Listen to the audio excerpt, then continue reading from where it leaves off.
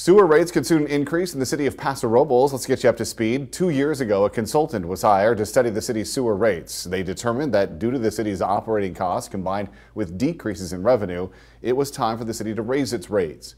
The last increase was nearly 5 years ago. In February of this year, all city sewer customers were notified of the opportunity to protest the sewer rates in writing. KSBY News reporter Alexa Bertola explains what comes next. Sewer rates could increase by 56% over the next 5 years in the city of Paso Robles. Now Tuesday marks the community's last day to protest this proposed increase during a public hearing.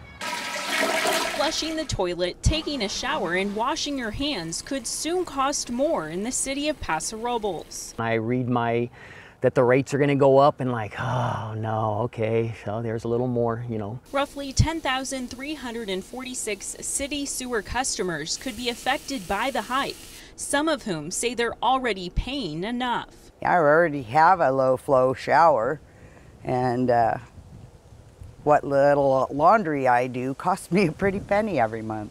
It would take a majority of the customers to protest the proposed rate increases. At this point, we've received about 250 written protests. If enough people do not protest come Tuesday, rates will increase 24% on July 1st, followed by 8% increases for the next 4 years after that. The average customer pays $46 right now, but by July 1st, that would mean $58, and by 2025, they'd be shelling out $76 or $30 more. Some say they'll have to make changes. I can't grow anything. It costs me more to grow a tomato bush in water than it does to go buy a tomato. Others say it won't affect their lifestyle too much. I try to conserve water. I don't, have a front lawn, things like that. But for those on a fixed income or who even lost their job during COVID, it's going to be more of a struggle. I think the percentage of the rate increase is a lot.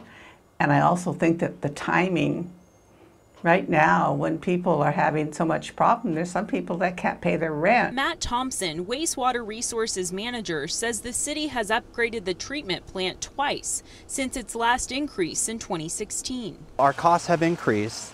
During that same time, Templeton Community Services District has disconnected from the city sewer system, and so the city has seen a decline in revenue. The city says, however, the proposed increases will generate roughly $2 to $4 million a year. By the end of the evening on Tuesday, we'll learn if the sewer rates will increase. In Paso Robles, Alexa Bertola, KSBY News. And here is a look at the average monthly sewage rates for homeowners along the Central Coast. Paso Robles sits right in the middle of the pack, around $47 a month on a usage charge. The average homeowner in Santa Maria is paying about $25.50 a month. Meanwhile, people in Morro Bay and Cayucas are paying the most.